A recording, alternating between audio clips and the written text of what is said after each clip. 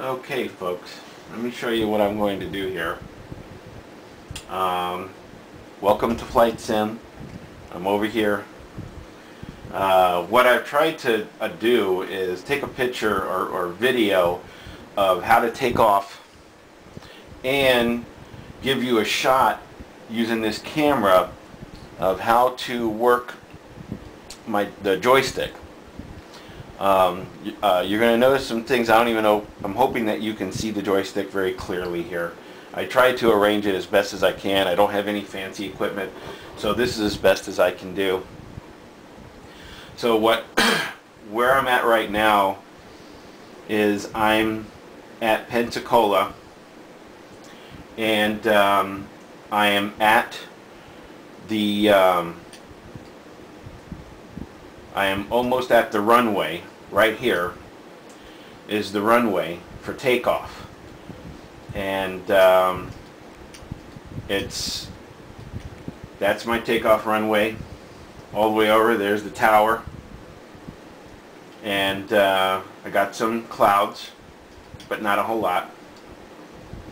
So there's another airplane back there, some other airplanes. I got traffic, but that's not going to get in my way for taking off.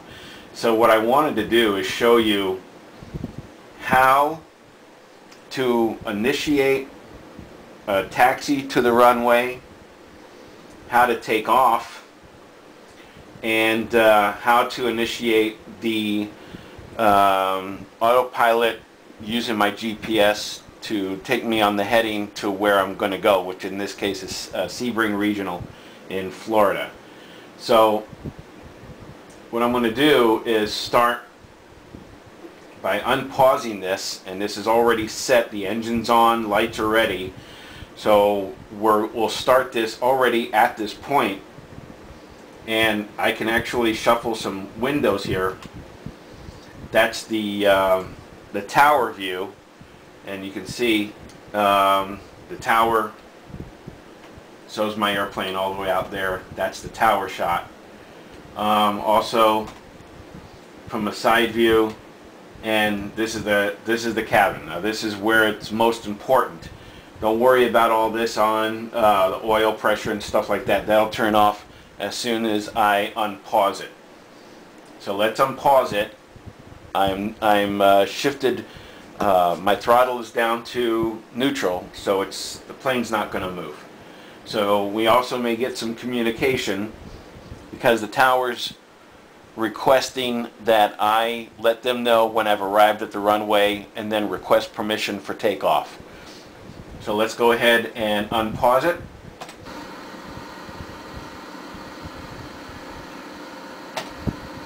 I'm readjusting my altitude and other things because some of the altitude and things computer usually requests that you reset some things, but that's not pertinent to what I'm doing here.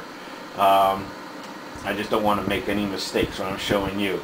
This is Eagle 1. This is the plane that I've flown all the way across the country. This is Eagle 1's last flight. When I get to Sebring, as a kind of a symbolic thing, I'll be trading over to the plane that I last flown, which was some 7 years ago. So here I am, and my communication with the tower. Let's get another shot. That's passenger view. This is the radio view and the radio stack. This is the altimeter, my vertical speed, and this is my OBS and other navigational equipment.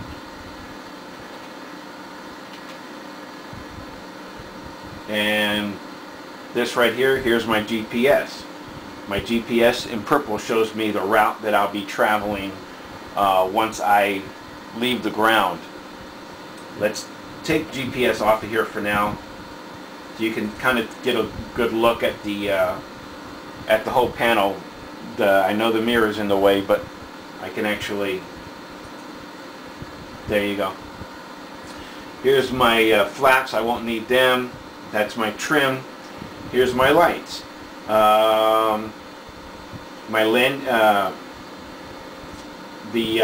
strobe, my nav lights, and my taxi light. So it's the only 3 lights that are on.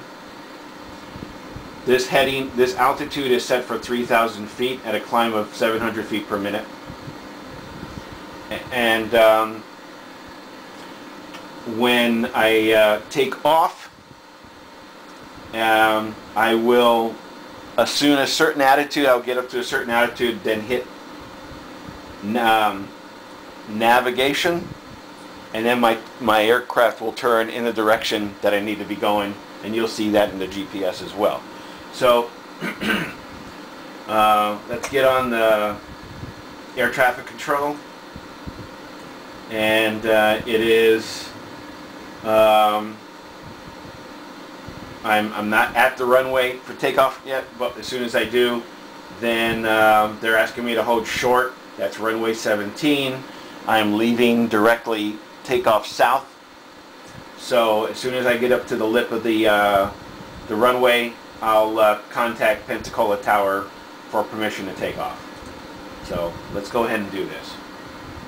As I throttle up, just to get up to the runway.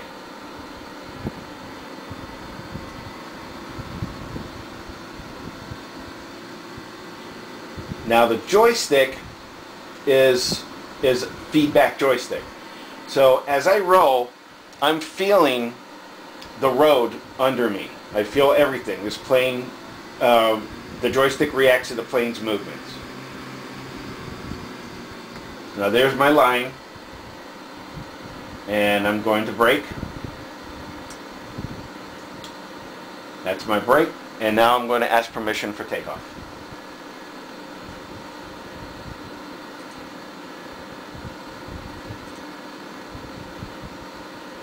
Request takeoff clearance.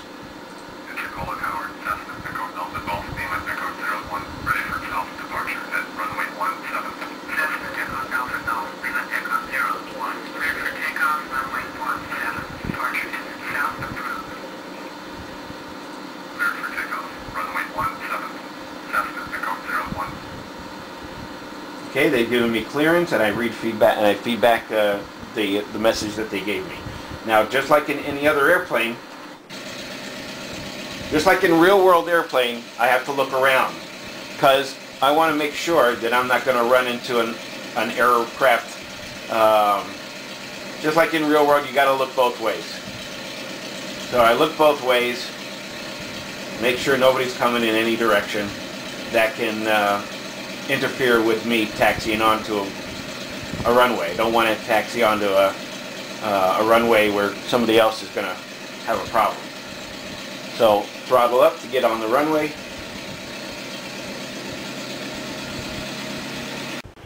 Okay, so I have my nav lights. Let's see if we're slow. Unpause. Okay, you'll see my beacons. I use that for daytime. I don't want to switch on well, these are the strobes. I have a beacon up here, but I only use that at night. And if you notice, I have a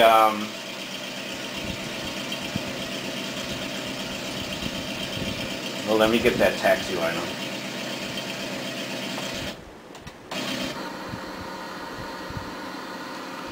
Okay, I guess the taxi light's already on. It's just hard to see with this one. But I got my taxi line on. Anyway, I got clearance, so let's get on the runway. This is a little slow because of the graphics. I actually have some high graphics on here. So let's get onto the runway.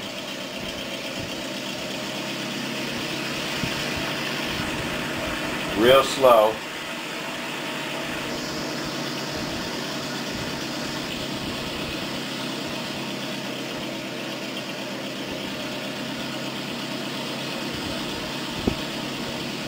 Now we're on an airplane here that really loves to fly. There's hardly anything really to stop this plane from wanting to get off the ground.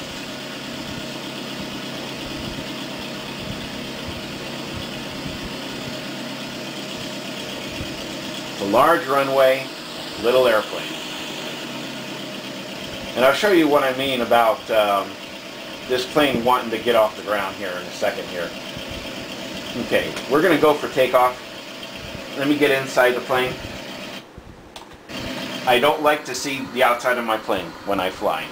I like to be in the cockpit. I'm very instrument crazy about that. So there's our appearance, there's where we're going. So what I'm going to do is, as I speed up the aircraft, I'm going to hold, not even hold the joystick, I'm going to actually put my hand behind the joystick. You're going to see that the joystick is going to react to the airplane. The joystick's going to want to pull back because it's going to want to take off. I can't let the joystick do that because it'll take off almost vertical. So I'm trying to slow down, and that's why you have to hold the joystick and pull up slowly. But I rather show you how reactive this joystick really is. So now we're going to go ahead and take off. Full throttle. And full throttle. I want you to see this joystick wants to fly. I got to hold it straight because I'm driving the airplane more likely now. So there you go. And up we go. And the joystick wants to climb. Joystick wants to climb. I'm not going to let it climb. I'm just going to keep it right about there.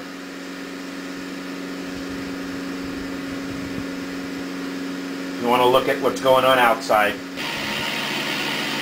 You'll see I'm pretty much off track, but that's okay. It's the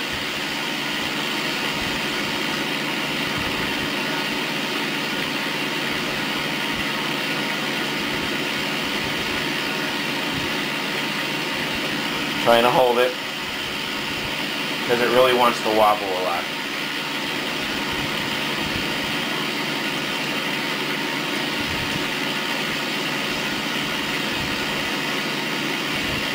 There's the water of the Gulf. It's all Panama City. Now because of the, I had to set some of the graphics low, so some of the more outstanding graphics that normally you'd see is not on here. So what I'm going to do now is go back into the airplane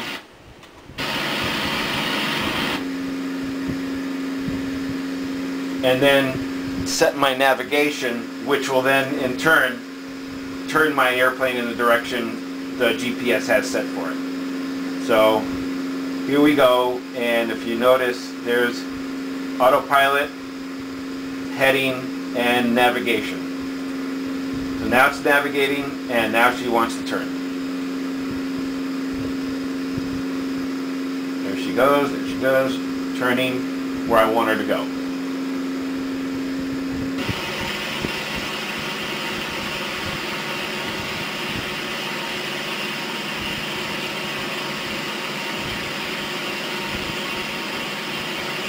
That was all done through computer. The GPS is working for me.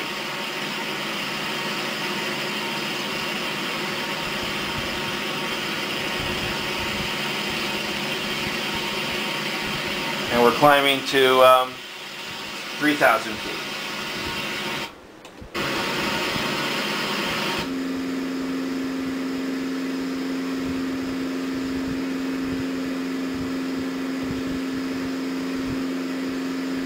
And she'll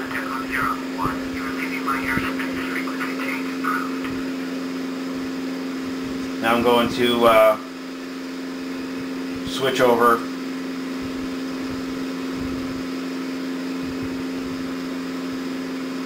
Cessna 83 Yankee, turn left, heading 210. So I don't have IFR flight, so that's what I'm going to do. But I don't have time to show you how that works here because of the camera time.